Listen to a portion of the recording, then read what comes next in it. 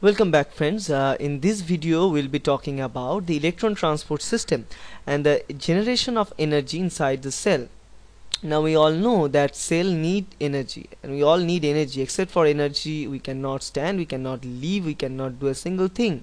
So in all the type of metabolic processes whatever we are carrying out, if there are the catabolic processes, that means the breakdown of the complex products like proteins, fats and carbohydrates, we must yield smaller molecules like fatty acids, normal simple sugars and amino acids. Now finally all the metabolic processes that are being carried out with these small molecular arrangements, we finally yield the energy, and that is our actual goal. Now there are several different ways of producing those simple small fragments via different biochemical pathways, but the production of energy lies on the very important pathway what we are going to talk about, which is the electron transport system. But if I start by taking a simple example and telling you a simple example, for example, say we are having the carbohydrates. Now the carbohydrates are there, we are going to the glucose metabolism. Right after the metabolism, say we are going through the glycolysis. Now right after glycolysis we produced few amount of ATP, and say what we have produced, let me change the color, we produce few amount of ATP. Usually 2 ATP molecules are being produced, right? So 2 ATP molecules are produced and few NADPH molecules or NADH molecules are also produced in this case. Okay, so we produce these things. Now right after this glycolysis we also produce this pyruvate. Now we'll take this pyruvate and we convert this pyruvate into something else, into carbon dioxide and water via another cycle which is called a TCA cycle, or tricarboxylic acid cycle, or citric acid cycle.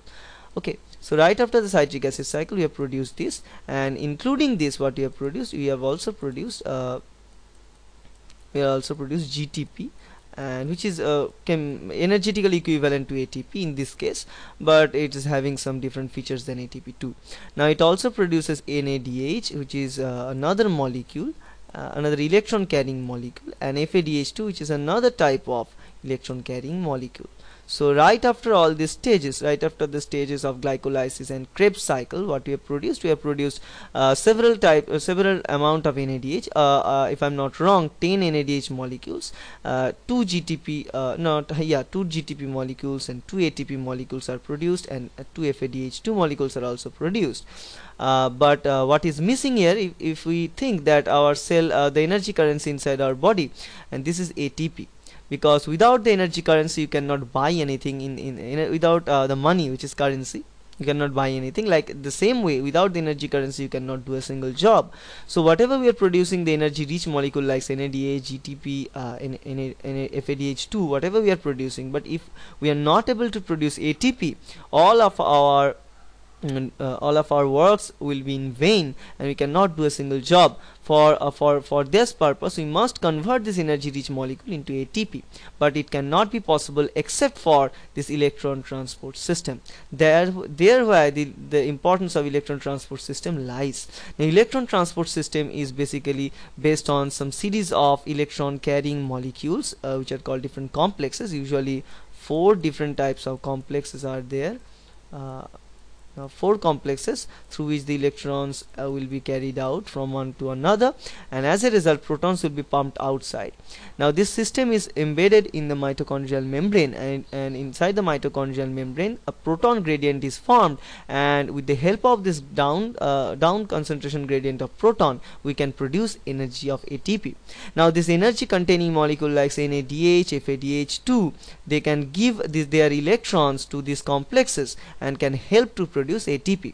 Now right after glycolysis and Krebs cycle, which are a tedious job of producing all these things, we have produced this energy rich molecules. We are not directly producing energy currency, which is ATP, but now it's time for converting this energy rich molecule into ATP, and that can be done only with the help of this electron transport system. Okay, that's why the electron transport system is very important to obtain inside the cell.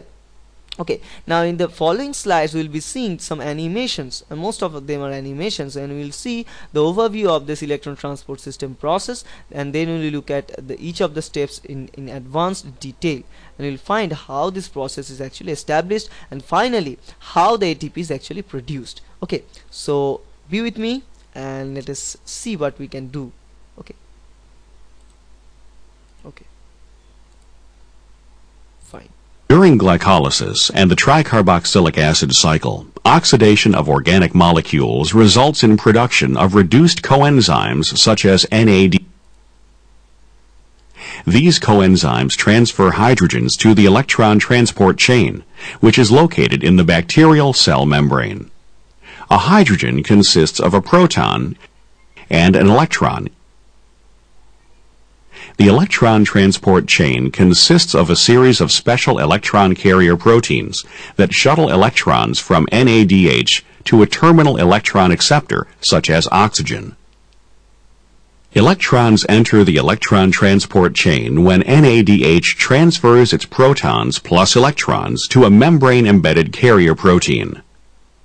The electrons are sequentially carried along the electron transport chain while the protons are shuttled to the outside of the membrane. Some of the electron carriers, such as coenzyme Q, accept a proton from the inside of the cell membrane as it accepts electrons. The proton is then transported through the membrane as electrons move down the chain. This increases the proton gradient across the membrane and enhances the proton motive force. During aerobic respiration, the last carrier protein transfers a pair of electrons to oxygen at the end of the electron transport chain, and water is formed.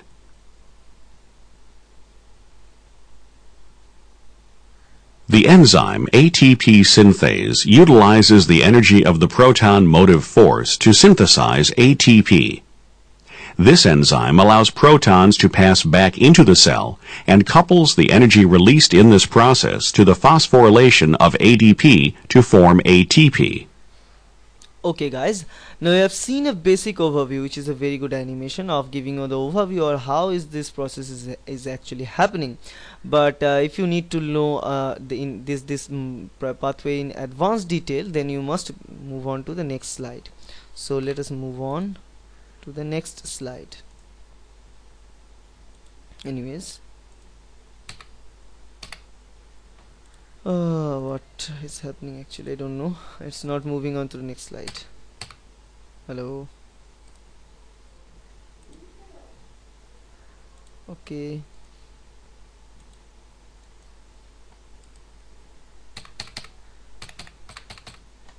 Okay, let me pause here.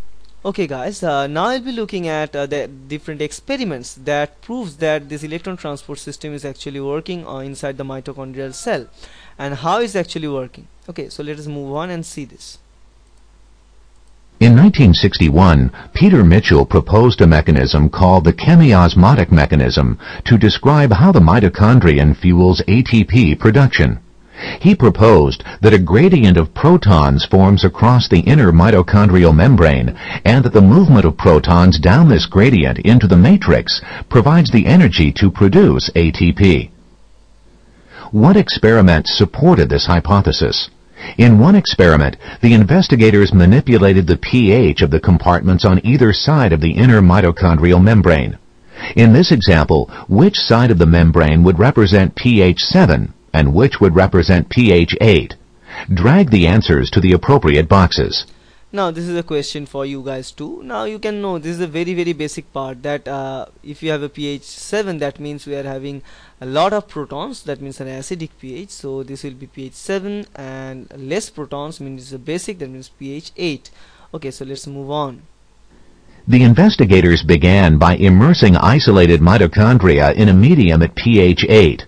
All compartments eventually equilibrate to pH 8, including the matrix and the intermembrane space. These mitochondria were starved of a food source, so they were unable to create their own proton gradient using the electron transport chain. The mitochondria were then moved to an acidic medium with a much higher concentration of protons. The outer membrane is freely permeable to protons, which allows protons to move quickly into the intermembrane space, lowering the pH of this compartment. These conditions quickly set up a proton gradient across the inner mitochondrial membrane. Which arrow describes the direction that protons will have a tendency to flow across the inner membrane? Click on the correct arrow. Now, well, as you can see that this is the part or intermembrane space which is full of protons present there, and this is the matrix region which is having a less amount of proton. Now, and we all know that in the diffusion mechanism, that it is always the tendency of the molecules to move from higher concentration gradients to low concentration gradient.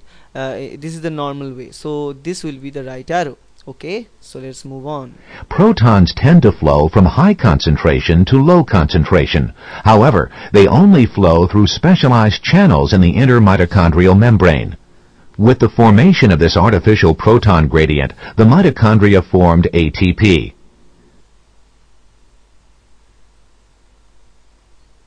Which of these scenarios would result in the formation of ATP by a mitochondrion? Click on the mitochondrion in the correct scenario.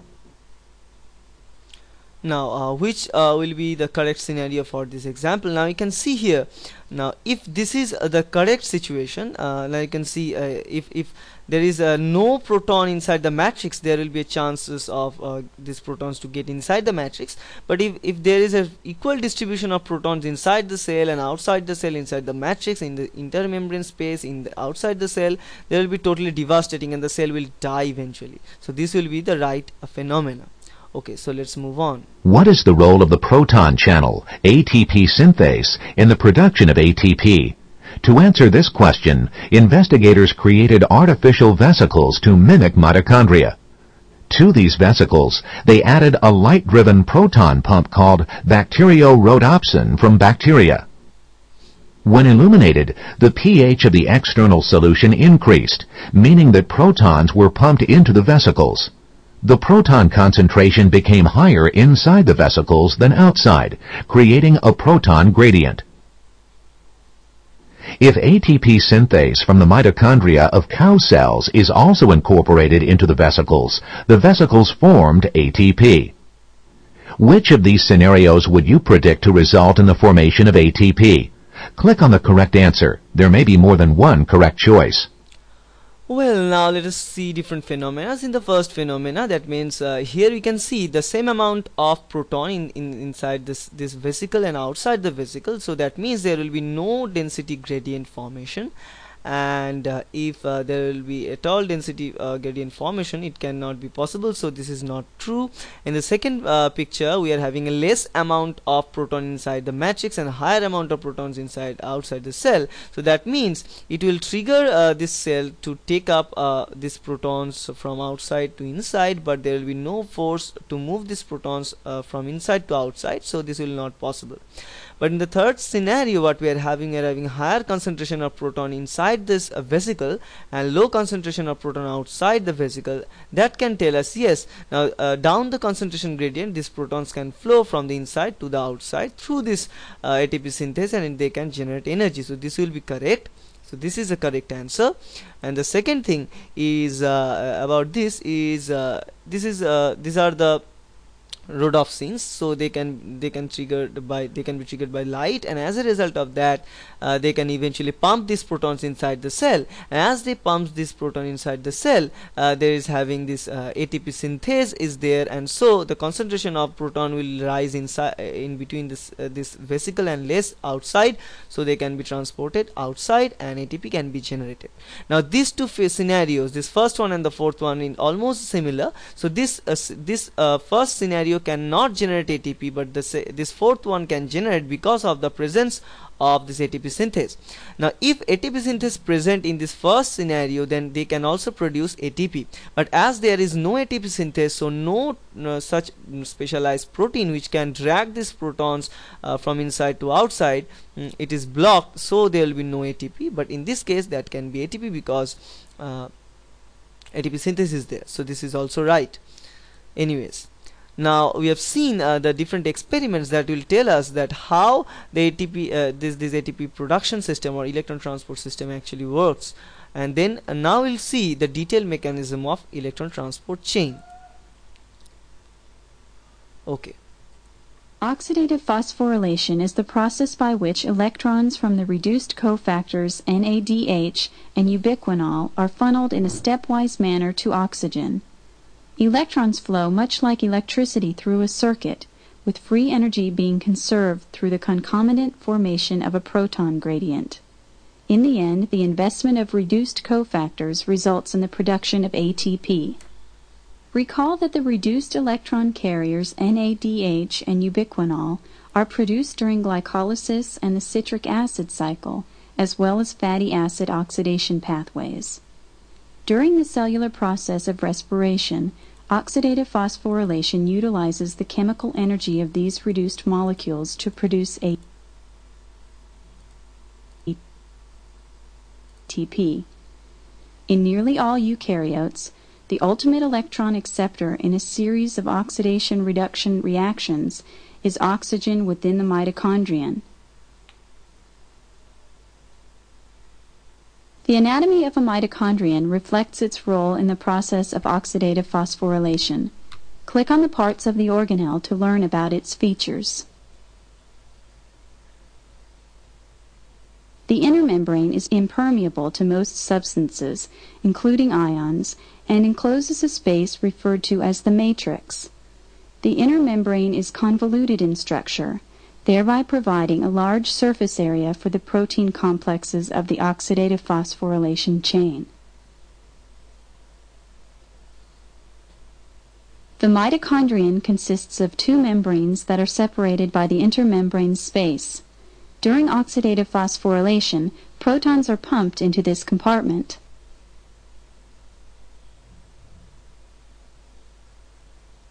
The outer membrane is porous and allows for the free diffusion of small molecules due to the presence of channel proteins called porins. The topology of the outer membrane resembles that of a bacterial outer membrane, in accordance with the mitochondrion's origin as a bacterial symbiont.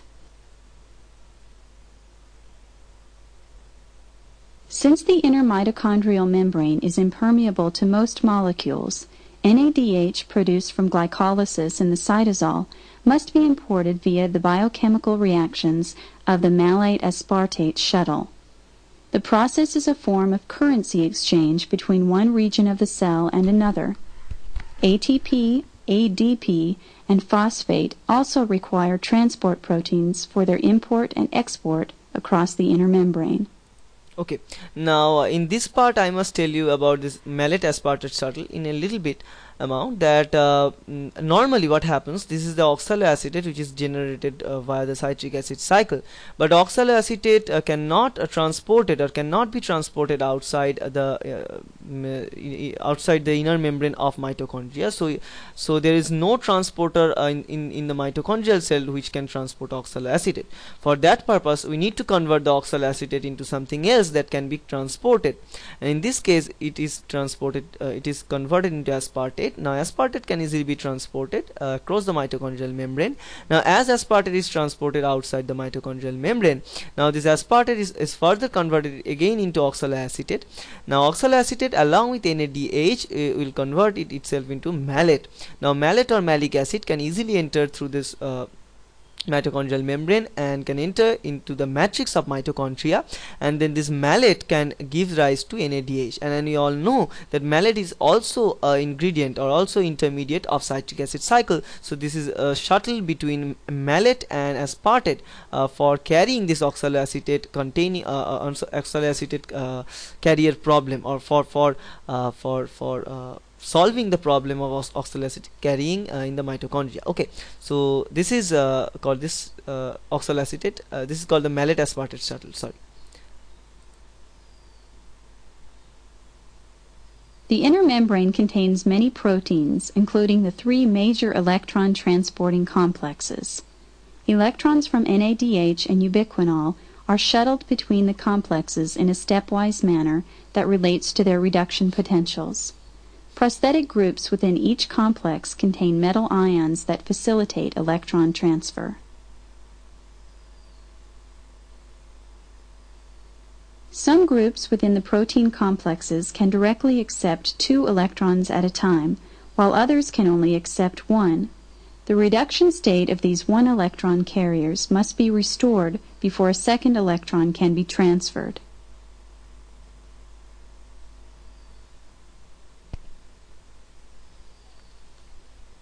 Electrons from reduced NAD begin their journey at complex 1.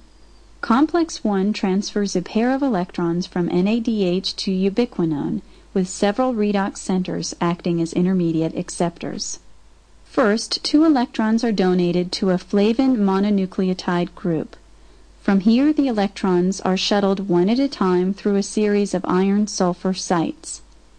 Finally, ubiquinone accepts the 2 electrons in turn to become fully reduced. Ubiquinone is a mobile electron carrier that is freely diffusible within the lipid bilayer. For every pair of electrons transferred, complex 1 concurrently translocates 4 protons from the matrix to the intermembrane space. A proton wire is formed as the protons are rapidly relayed through hydrogen-bonded amino acids within complex 1. In this manner, a proton differential, and therefore a pH gradient, begins to form across the inner membrane. The energy released from the dissipation of this proton gradient will eventually be used to form ATP. 2 other things contribute electrons to the transport chain. The first is succinate dehydrogenase from the citric acid cycle, sometimes referred to as complex 2 in the transport chain. The second is the glycerol phosphate shuttle. These are not discussed in your textbook as part of the electron transport chain because they do not directly contribute to the proton gradient.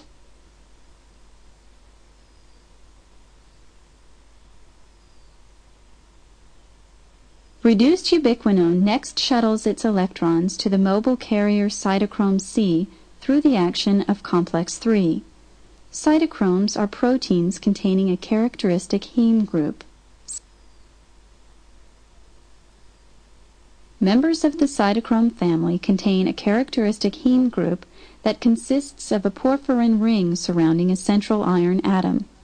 The iron cycles between oxidized and reduced states as electrons are passed. Some cytochromes are part of large protein complexes, but cytochrome C is a peripheral membrane protein that acts as a mobile electron carrier. Complex 3 extracts electrons from ubiquinone in a detailed 2-step process known as the Q cycle. 1 electron is passed to an iron-sulfur protein, to cytochrome C1, and then to cytochrome C. The second electron follows a different route, passing through cytochrome B and then back to a quinone to produce a semiquinone.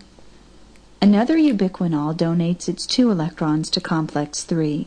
1 electron passes through the iron-sulfur protein and cytochrome C1 to cytochrome C, and the other electron passes through cytochrome B to the waiting semiquinone.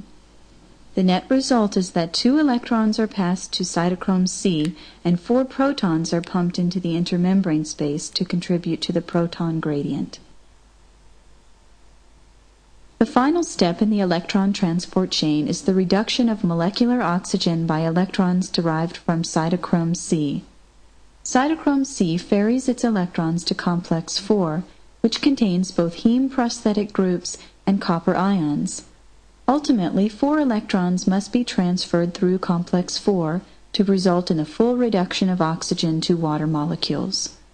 The net result is 4 more protons are pumped across the inner membrane per molecule of oxygen reduced, or 2 protons per electron pair.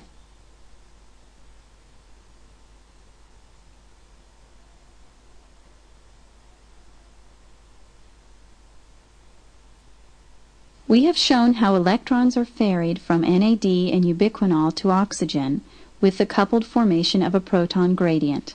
But how is this gradient of free energy harvested to produce ATP? The protons that have accumulated in the intermembrane space are analogous to water that builds up behind a dam.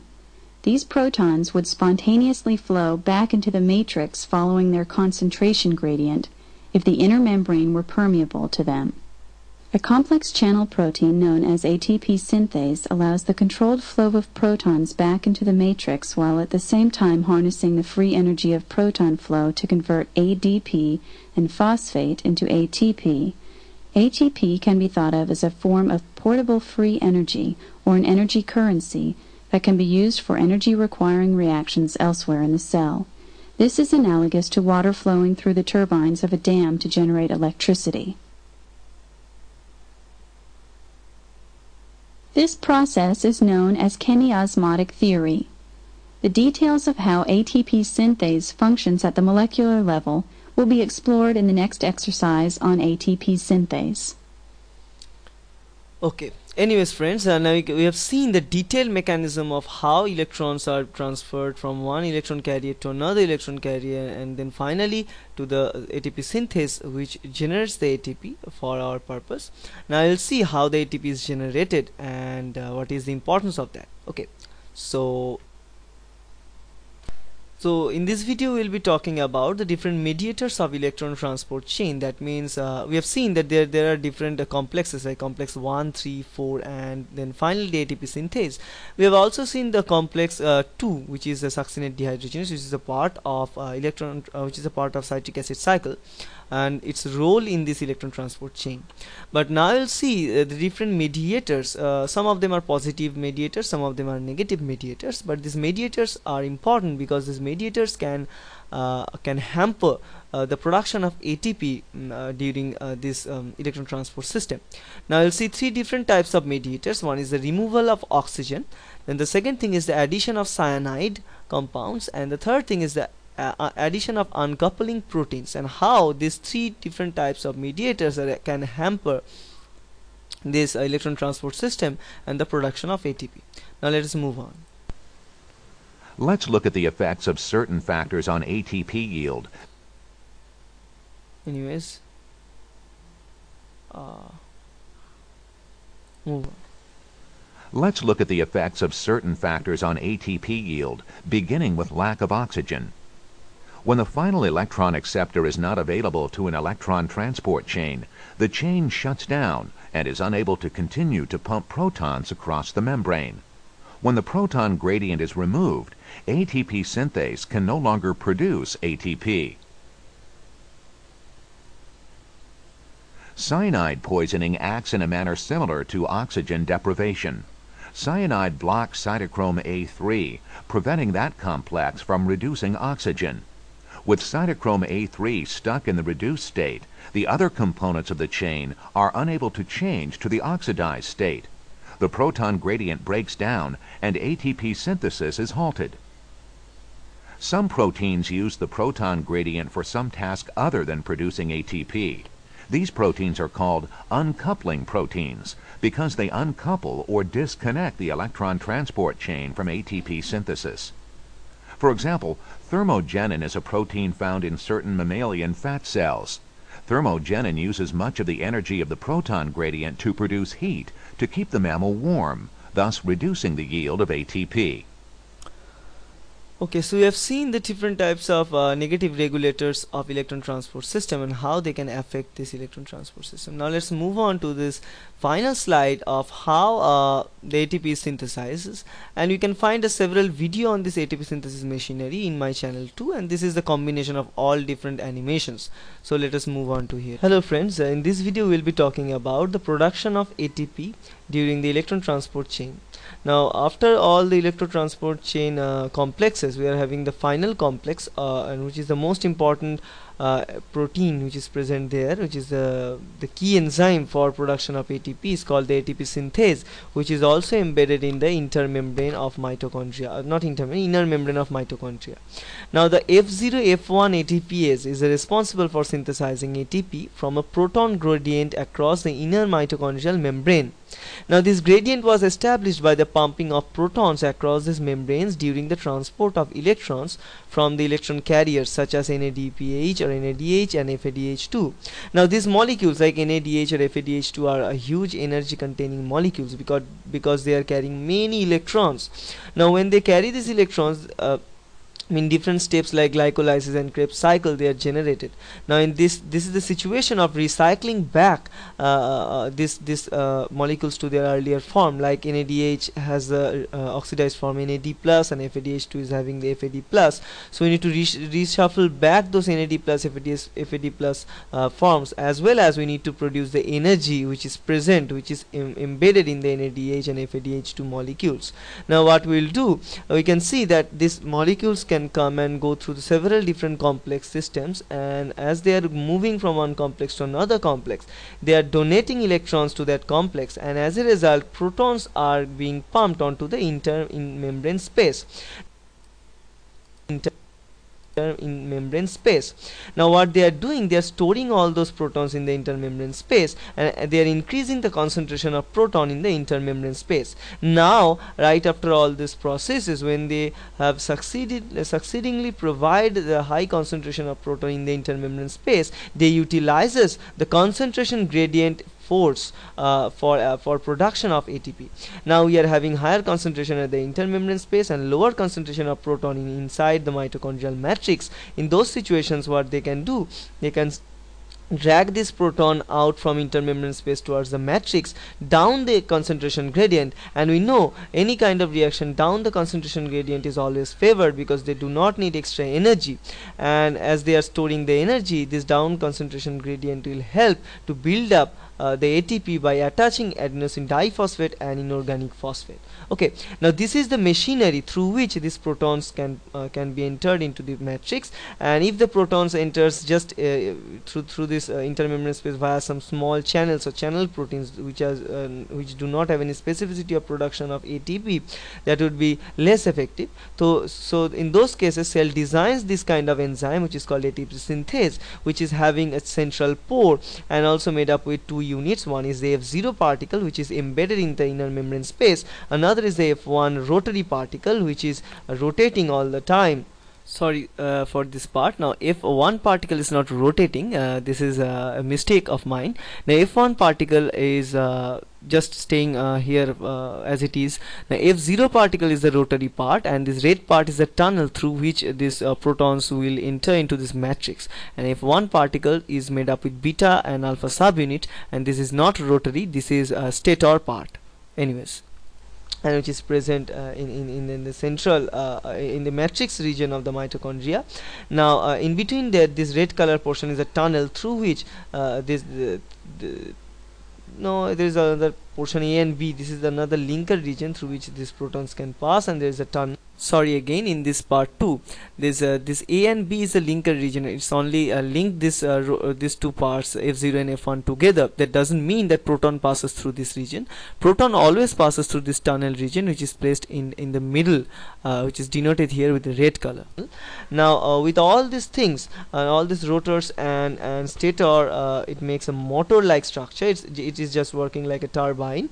Now proton will be passed from one place to another. As the protons are pumping inside this mitochondria from matrix from the intermembrane space, ADP and ADP and inorganic phosphates are combined to produce ATP molecules. Now this diagram shows a side view as well as the top view of ATPase complex. The top view is from the inner membrane space. Okay, so intermembrane space. Anyways, the F0 part, as you can see, which is embedded in the membrane, inner membrane of mitochondria. This domain consists of a number of identical subunits, which is labeled as C subunits, and a section of gamma subunit. The translocation of this 3 proton causes the rotation of these C and gamma subunits together. Okay, now remember this very carefully. So whenever proton translocates from this channel, so as a result, this gamma subunit and C subunit, both subunits will rotate. Okay, and the rotation can only be caused when the 3 protons are pumped inside. That's a very important part. Now let us move into the F1 part. The F1 is a domain, is a ring-shaped hexameric compound of alternating alpha and beta subunits. So 1 alpha, 1 beta, 1 alpha, 1 beta, like 3 alpha and 3 beta subunits are making this hexameric region.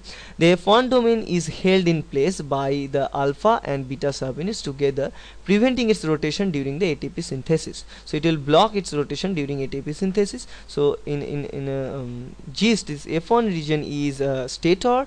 It is providing the room for the production of ATP, and this C part, or the F0 part, is made up with gamma and C region. Gamma and C subunit, it is acting as a rotor during the ATP synthesis.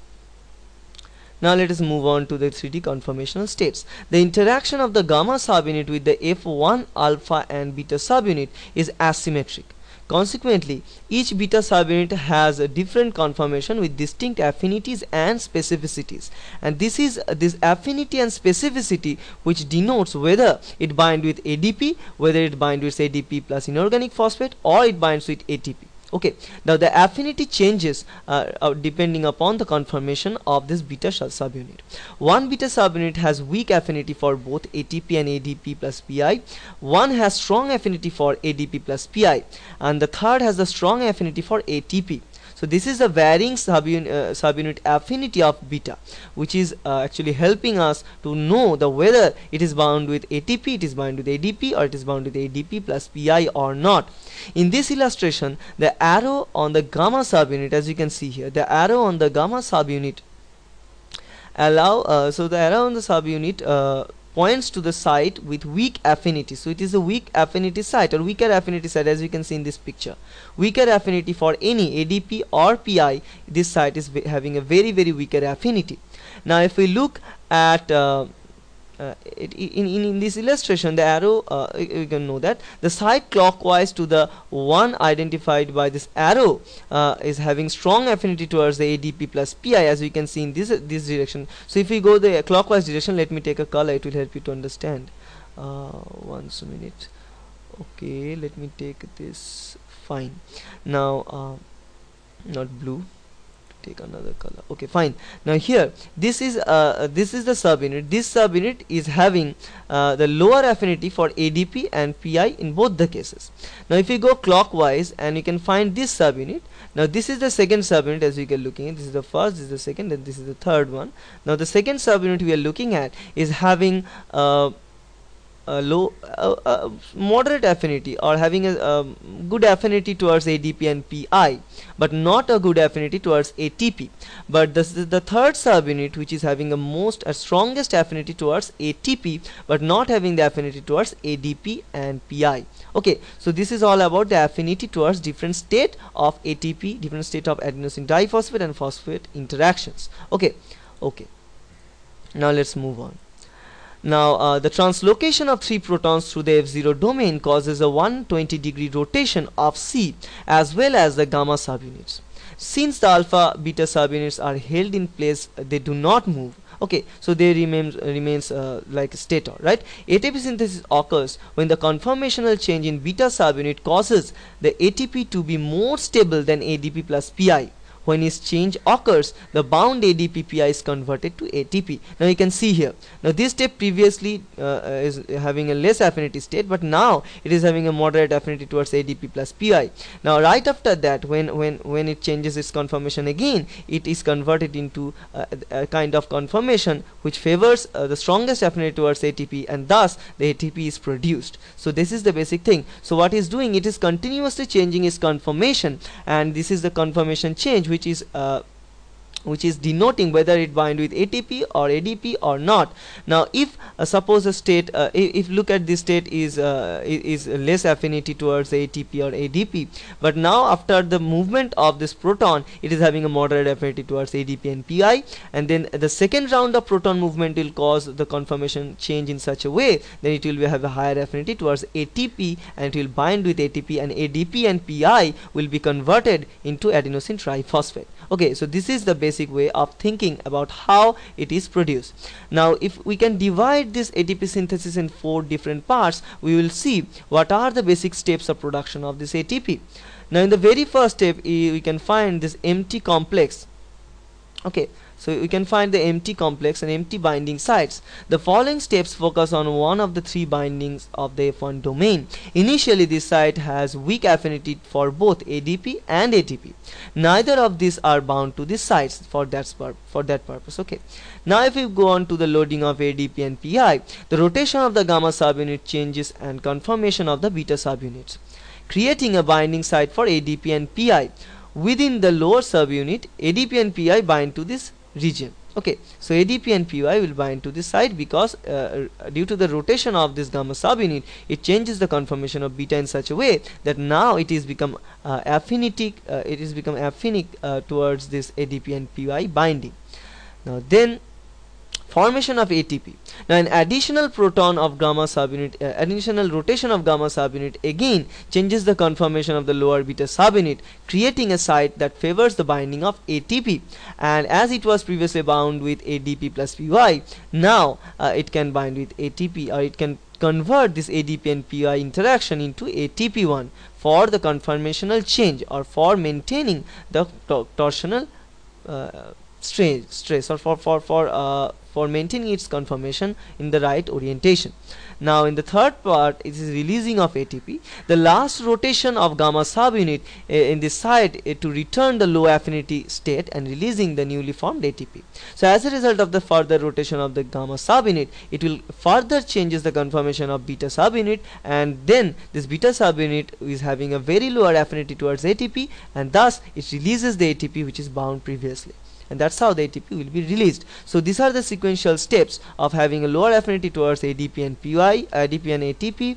Then in the second step, it is having slightly good affinity for binding with ADP and PI, and the third step, it is having the higher affinity to bind with ATP, and then the fourth step, it is having a less affinity towards ATP binding, and ATP will be released. So these are the steps of production of ATP with the help of this ATP synthase enzyme. But the main thing is that we must give enormous amount of protons in the intermembrane space before running this kind of ATP synthase enzyme, because for this ATP synthase enzyme to action properly, it must have the supply of protons from the intermembrane space into the matrix of the mitochondria.